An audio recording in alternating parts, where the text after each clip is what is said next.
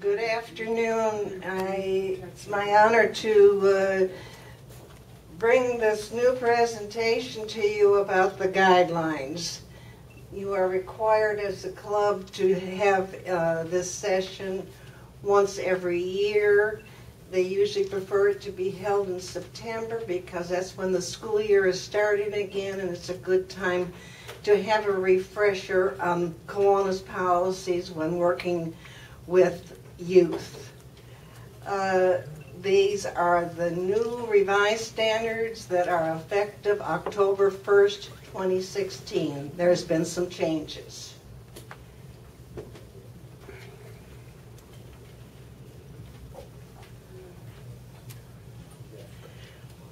Why do we need this training? Kiwanis International is committed to maintaining policies and community members and these young people trust that our programs are safe places for them. Okay. If we want to be the premier provider of youth service clubs and programs, we must hold ourselves and our fellow members to the highest standards of conduct and awareness. Thank you for protecting young people and the Kiwanians who work with them. You're strengthening the Kiwanis family's continuous status as a leader in building the next generation of servant leaders.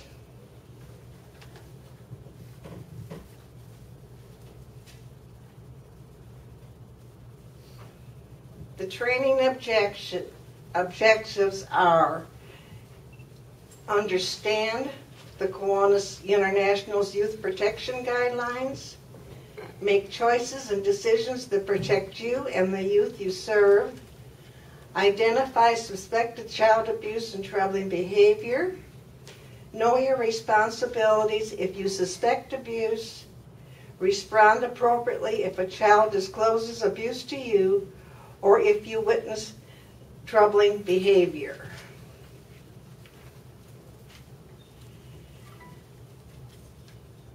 Youth Protection Guidelines were first approved by Kiwanis International in January 2007.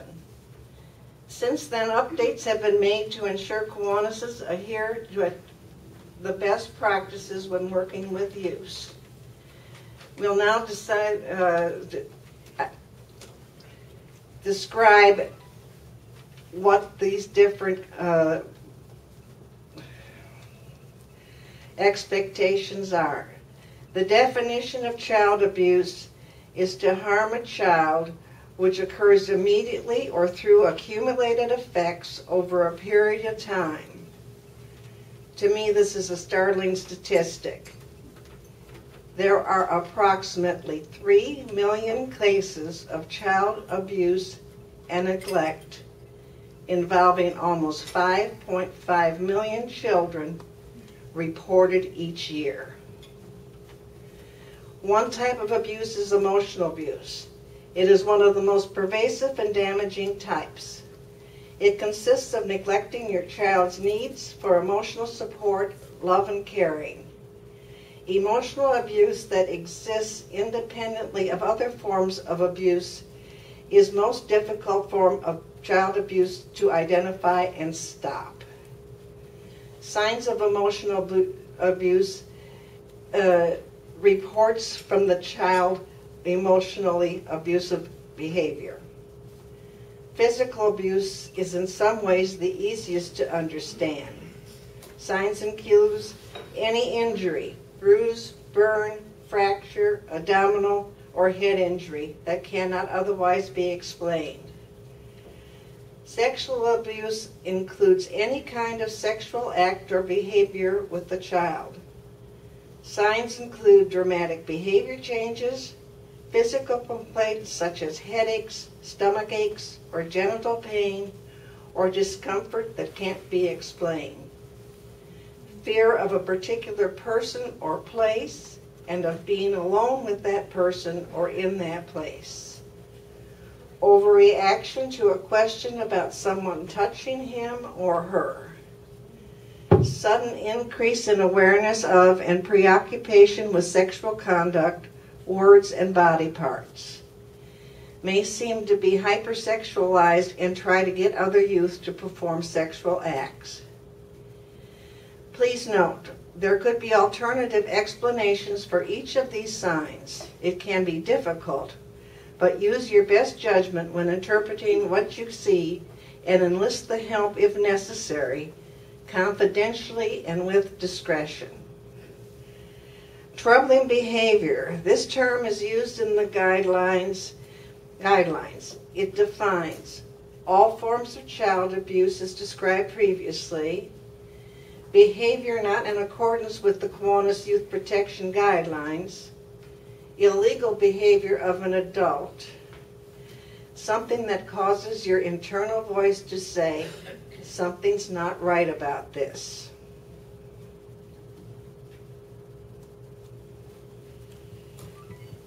There are 12 points in the Youth Protection Guidelines, and now we'll review them, and that's what's on your table there. So if you want to make any notes or comments about anything, or as we go through one, I'll go through them, and if you have any questions about it, we'll take them after each guideline. A Kiwanis club must inform and educate its members on youth protection guidelines. It should occur annually. September is recommended. At each Kiwanis district convention and conference, an educational forum or workshop should be scheduled to cover the guidelines and the best practices for working with youth. This information that you've had, this training will be reported by your secretary on the monthly report. Another task that he does.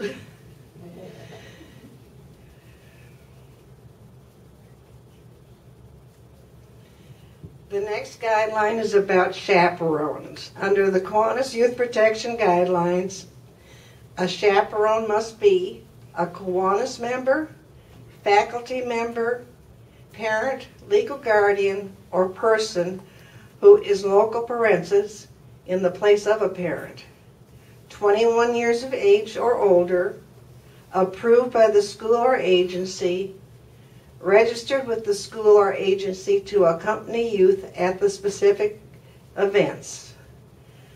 Possible chaperones include Kiwanis members, faculty advisors, parents, teachers, staff of a community organization, and other volunteers. Are there any questions about the requirements of a chaperone?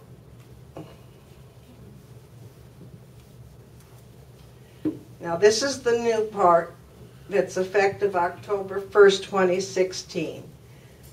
Criminal history and background checks.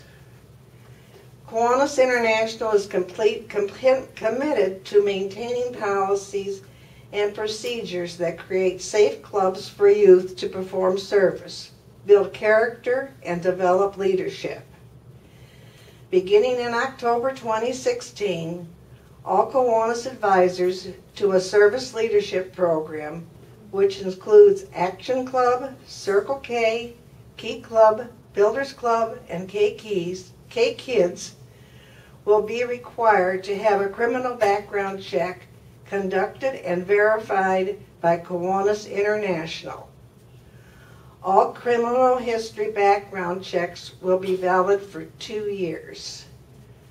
The cost for this background check with Kiwanis International is $25.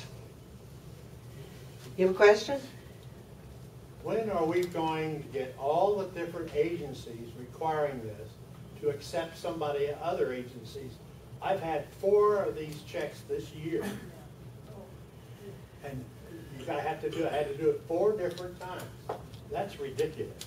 Jairus, I think the issue is that for every organization, in their own risk reduction, they have to have their own test done. So it would be nice if we could accept somebody else's, but we really can't. It's ridiculous.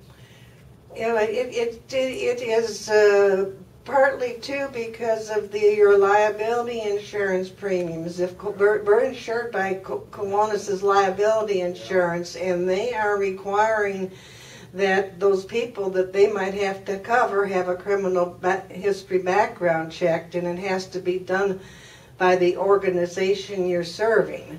I believe that was Gail that was telling you, hit the nail right on the head. And I know what several clubs are doing. I know it's an inconvenience, but it's done online, and at the International Convention in Toronto, it was strongly suggested that those people within the clubs that need to do this, that the club could pay that $25 for them, and it is legal to take that money out of your service account.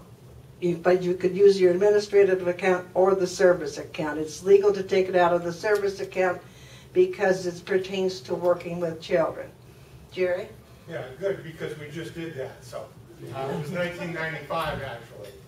We just had one person that we need to have this done. There seems to be a disconnect between actually getting it done and finding any documentation that it was completed. We haven't gotten anything in the club. I don't know if International has, but we've gone through the website, but there hasn't been any. The only time you will be, if you do not hear anything, that person has been approved. You will only be notified if they do not pass the We test. should have, the statement is we have to have this, we have to verify that it's done. Other than the fact that we paid the money for it, we don't know that it's, we don't have any way to verify it.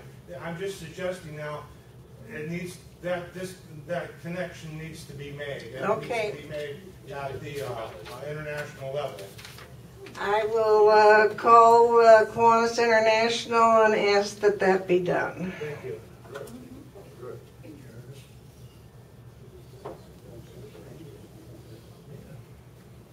Excuse me if I don't write this down. My mind might not remember it tomorrow morning.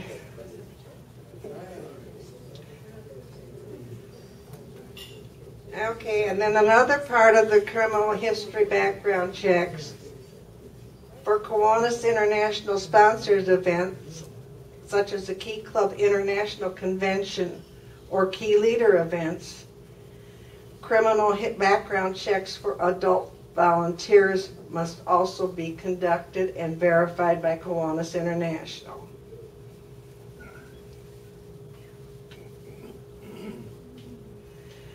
In addition to criminal history background checks for Kiwanis advisors, Kiwanis clubs are strongly encouraged to ensure confidential background checks for all club members who will be working directly with youth and have not already undergone a background check.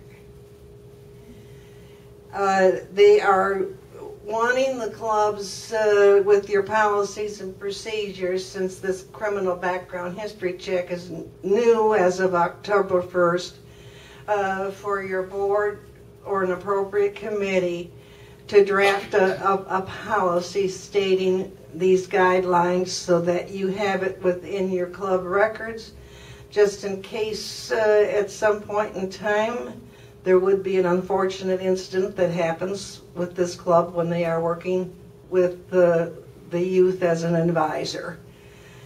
And it is just, it's really strongly, the Kiwanis standards are just now for the advisors to the service leadership programs, but if you have any other members who work very closely with the youth, it is recommended that they also undergo the Kiwanis background check. Yes? Does International have a template for that we can use? So we don't have to draft something? I can look that up too and get back with you. To my knowledge, they don't, because each club has their own unique situations with groups that they work with, where there might be a situation involving youth that you might become aware with by working with them. But I will check for that too. That essentially means every member of this club has to do it.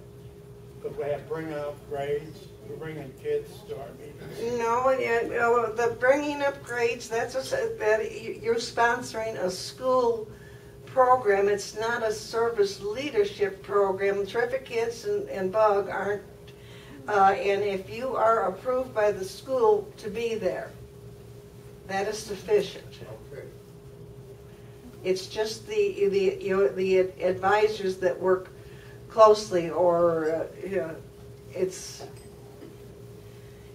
in some of those positions you have to be approved by the school to work with the children. But when you're with and that program stays completely within the school. Key Club does things outside of the school, even though school policies guide them, but they still do things. They can maybe come here and help you with a fundraising project and different things like that. So that's why the advisor, who would be the club advisor when the Key Club kids are with you, would usually be on the premises at that event, and he or she would already have had the Kiwanis background check.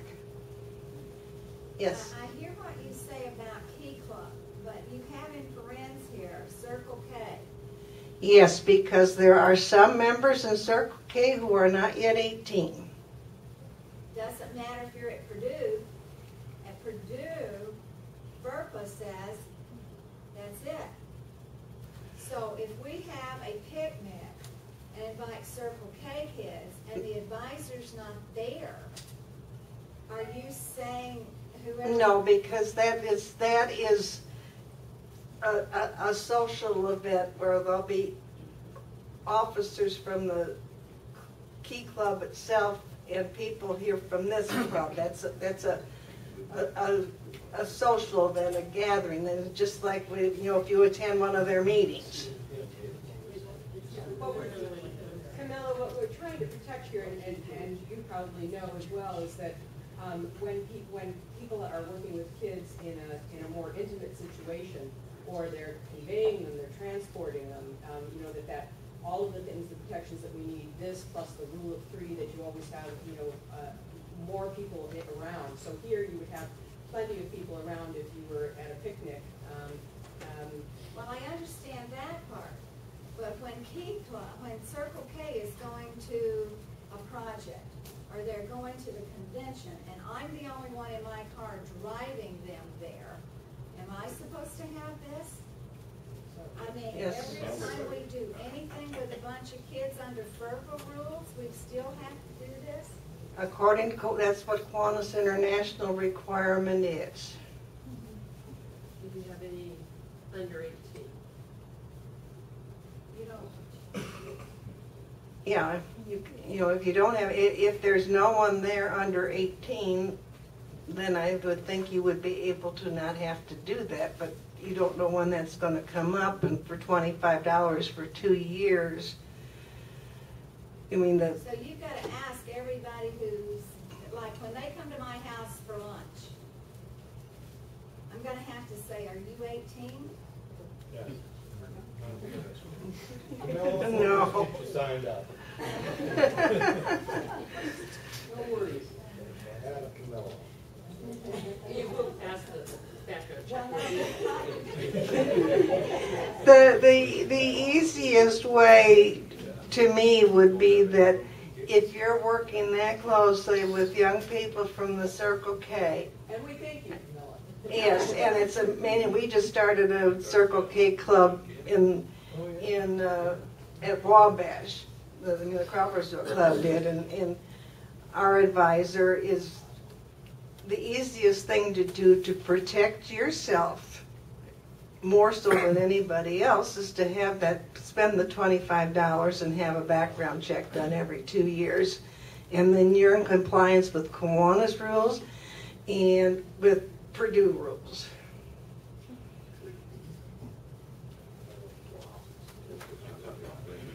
And I have a feeling that this is going to snowball and start including more activities as time goes on. This is just hopefully it's not the tip of the iceberg. 5 more minutes. Okay, well, there's no more questions on that one. We'll go quickly through the rest of these overnight stays. Adequate adult chaperoning is required, and adequate chaperoning is 1 adult male for each 10 or part of 10 youths, 1 adult female for each 10 or part of 10 youth females. And then there's some examples here: 15 youth girls and 8 youth boys. The answer would be you would need 2 adult female chaperones and 1 adult male chaperone. 11 youth girls, 11 youth boys would be 2 adult females, 2 adult males. 2 youth girls and 5 youth boys would be 1 adult female and 1 adult male. One other thing, since I only have 5 minutes left, where is it?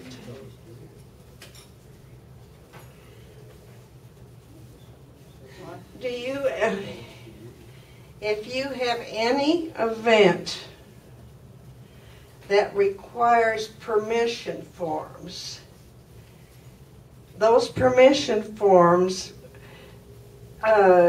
refer to any document that has information about youth participants, including but not limited to registration forms, medical information, and permission to treat forms. If you have these forms, you need to protect the information, treat the documents as confidential, keep each one for a minimum of 3 years, but refer to your local, state, and provincial law, and those documents can be destroyed. When they can be destroyed, that is after 3 years, they must be shredded or destroyed in a way that maintains confidentiality. And that's the one that is a little bit different. The rest of them on your sheet are pretty well self-explanatory. If you go through them and have any further questions, you can email me and I will find an answer for you. And Taka has my email address, so I can't disappear. I thank you for your attention.